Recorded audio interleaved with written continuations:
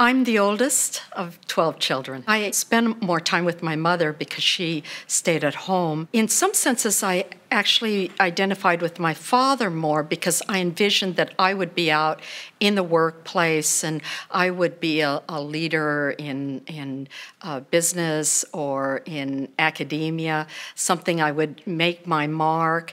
I was just born driven. My husband jokes that I was born 2 weeks late, according to my mother's due date, and that I've never caught up and been fiercely trying to catch up ever since.